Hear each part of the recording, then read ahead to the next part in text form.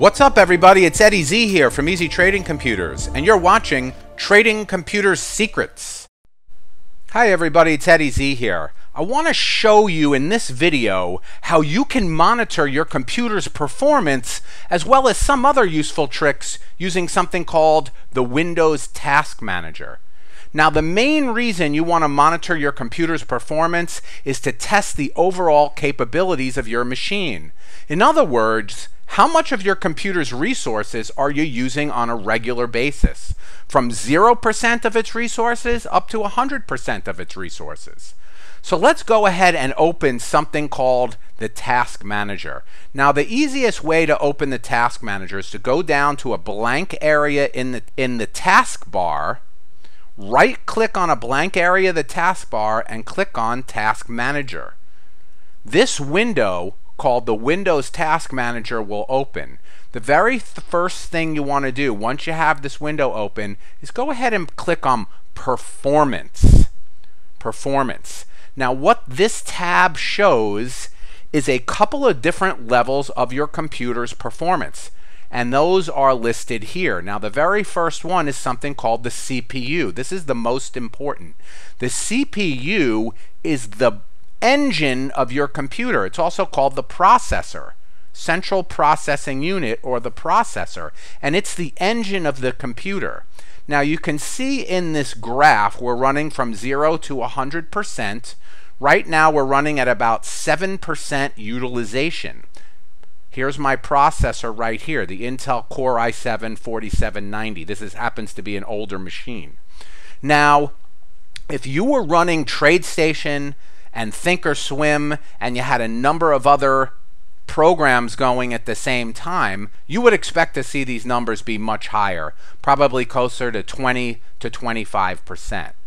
If you open this tab and you have all your trading applications open and the market is open, and you find your CPU is running over 60, 70, or 80%, most likely it's time to get a new computer. Your processor is not able to handle all of the real-time data that's coming in via the internet. It's not able to run all your programs efficiently at the same time.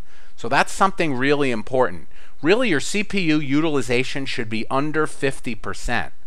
If when the market first opens you see your CPU utilization bump up to 60, 70, or even 80%, that's okay because you're taking in a tremendous level of real-time data. As long as it throttles itself back down to under 50% after the, say, first half hour of market action, you should be fine. So there's a couple of things to look at here on this tab. Again, you have your processor right here. You have your processor speed. This one happens to be running at 4.3 gigahertz. Another thing you can do with the CPU, this happens to be running on 4 cores. This particular machine is an older 4-core processor, and with something called hyperthreading, it actually appears as if it's using 8 cores.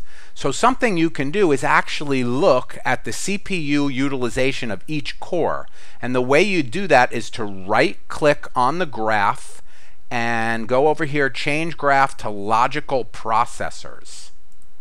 This will now show how I'm utilizing all 8 cores of the processor. It's kind of like cylinders on an engine. How well each cylinder, how much power each cylinder is utilizing. So we can see these two are using more power than these 6 right here. It's not really that important. In fact, going to the overall utilization might give you a better picture. Next, let's take a look at the Memory tab. Now, the Memory tab is taking a look at your computer's random access memory, also known as the RAM, to see how much we're using of it. So right now we can see this particular machine has 16 gigabytes of DDR3 memory, which is this is an older machine I'm using at the moment.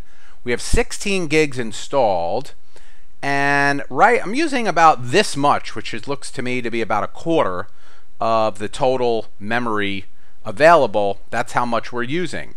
Now, if I go down here, there's a couple numbers, and we can take a quick look at it. Looks like I'm using 4.3 gigabytes.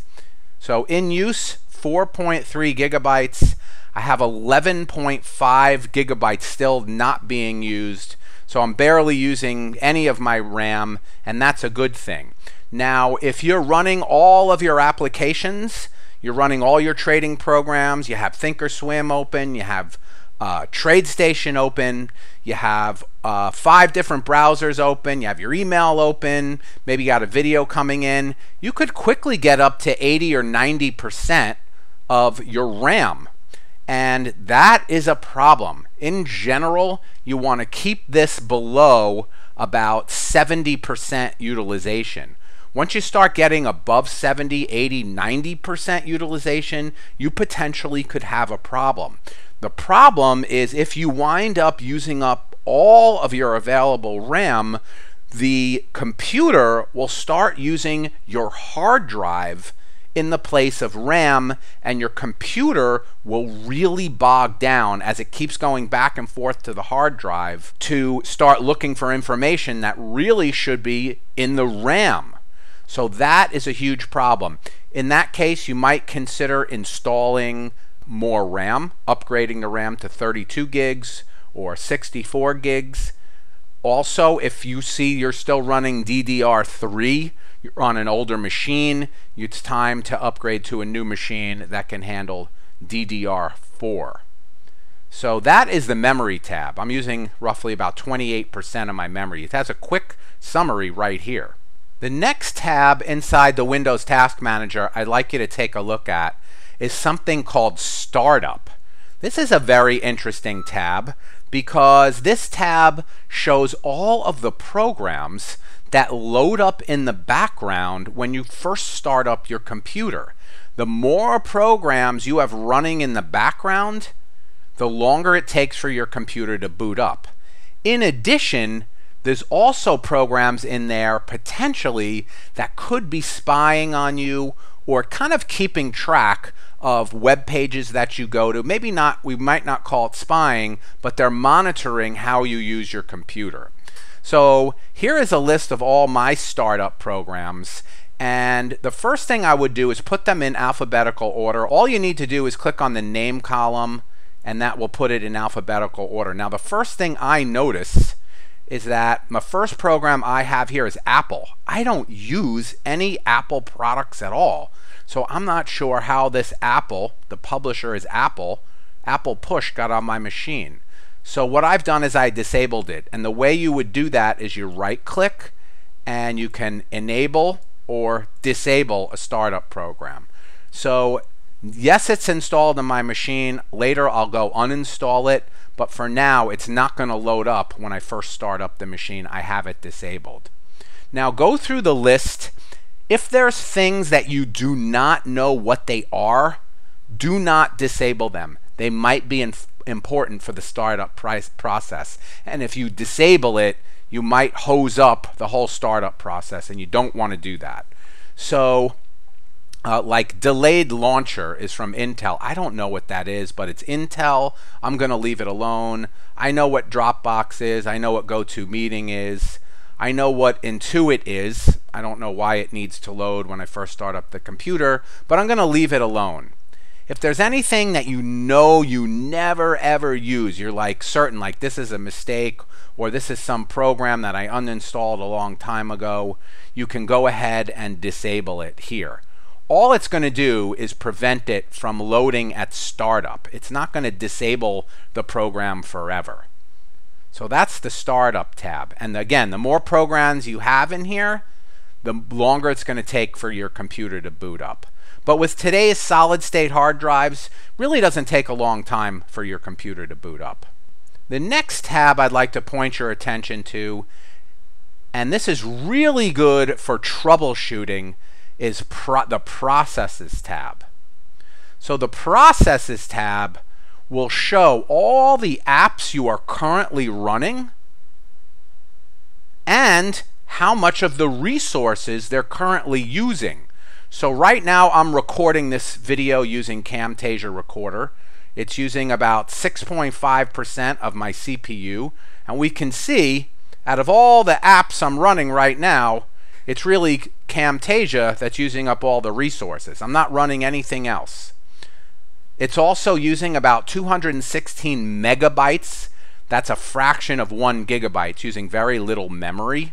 It's using very little disk space, using a little bit of the graphics processor. So if you were to load this Processes tab during the middle of the day using TradeStation and Thinkorswim and everything that you use during the day, you could go in here and see how much of your computer's resources are used by each program. What percent of the CPU, what percent of the memory is being used. This is a very important tab.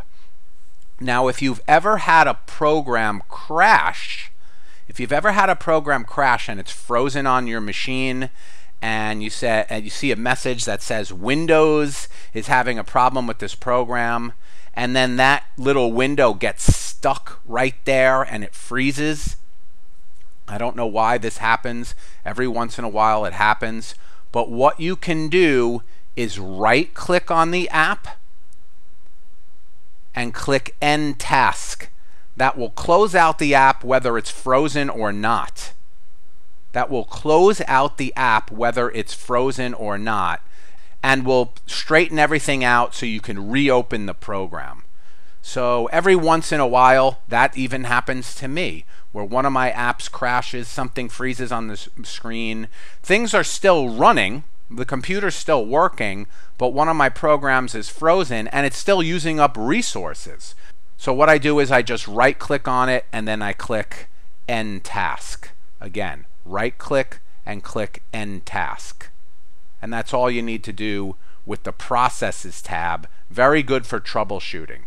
Now you can play around and look at the other tabs at your leisure. If you go to Google, you could find a lot of additional information on the other tabs. But what I really like about the Task Manager is being able to monitor my computer's performance, specifically the CPU or the processor's performance and the memory, how much of the memory I'm using. Startup menu is very helpful as well. Thanks for watching, and if you haven't already, please feel free to download our complete guide to trading computers by clicking the link below. This guide is packed with great tips so you can totally optimize your trading experience. Also, if you know someone who you think would like this video and the guide, please go ahead and enter their information in the form below. We'll send them an invite. Lastly, go ahead and check out our latest sale by clicking the button below. My name's Eddie Z. Thanks for watching, and I'll see you in the next video.